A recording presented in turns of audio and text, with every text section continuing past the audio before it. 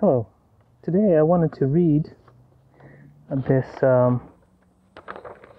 message from Jesus that was first transmitted through the Love and Light Research Group in 1979, November 3rd. I greet you in the love and the peace of the Infinite Father. I come at your request, and I am known to you as Jesus.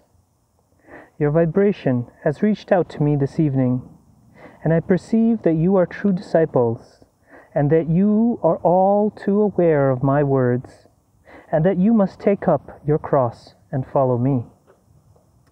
It is well, my friends, my beloved children, to meditate upon that which is your cross, so that you may the better take it up. But we ask you to remember that it is through the cross that you can achieve redemption for all those about you, through your great love and sacrifice and ultimate resurrection. What I wish to say to you now is that you will be aware more and more as you grow towards the consciousness, which you choose to call Christ consciousness, of the endless wonder of my existence in the creation of the Father, to live, my friends, in a constellation of beings who are individual, unique, and miraculous, to have, through grace and Holy Spirit that dwells among you, all power for good and for love. Think you that you are unworthy of wonder and joy? Shed your unworthiness. You do not need it, and it does not need you. Enter then into the kingdom which awaits you, a kingdom that is here, my friends, in this illusion, on this plane of existence.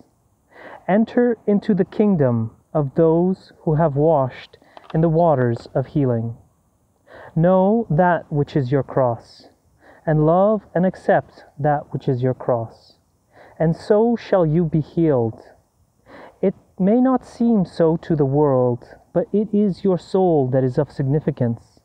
It is your soul that must be healed and washed. And once clean, you shall be called holy, and you shall be called chosen.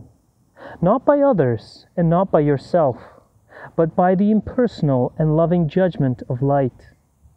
For your souls are the stuff of light. Thus, heal your souls by constantly standing in consciousness of love, and wash with that love until you are clean. Let this be private and secret, and speak to no man, for the world will not understand that which you do in the name of the Father.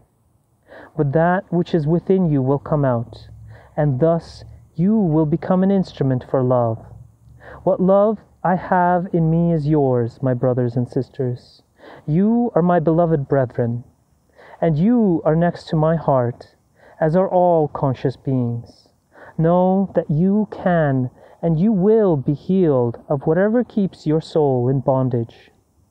And seek always that holy ground which lies beneath your feet, wherever you stand. I am with you in prayer. I am by your side in meditation. My love goes with you. My peace I give to you. I am known to you as Jesus. My peace to you, my friends. Amen. So, let's just have a brief discussion about that message. And this is the message of Jesus. And this is consistent with everything that he said in the Bible, what Jesus said while he was alive, in Matthew, Mark, and John. And I know that right now, extant in this world, the mainstream Christianity, well, they don't follow Jesus because, he's too good, I guess, or something. They prefer Paul. Paul has a different view. But here we know that Paul believed that it wasn't you that should take up the cross. He believed that Jesus had done all the work and that we don't have to do anything.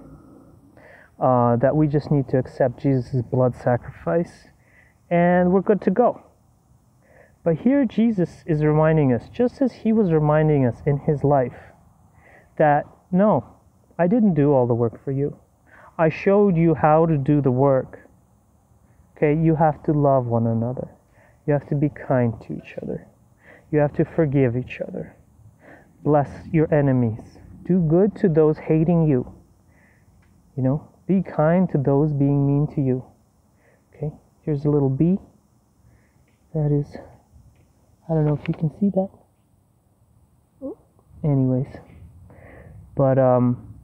Anyways, you got to be kind and gentle to all the creatures of the world. The little bees, the little flowers, the rocks. Everything is God's creation. Okay, everything has the spark of God within it. All right? Jesus did not turn away anyone. You know, prisoners, tax collectors, we have to be kind to all beings. Okay? Doesn't matter how the world judges them. It is not for us to judge. We are to love. We are to be kind. Okay, and I know that can be hard for some people to hear, and they say, well, I know Jesus said that, but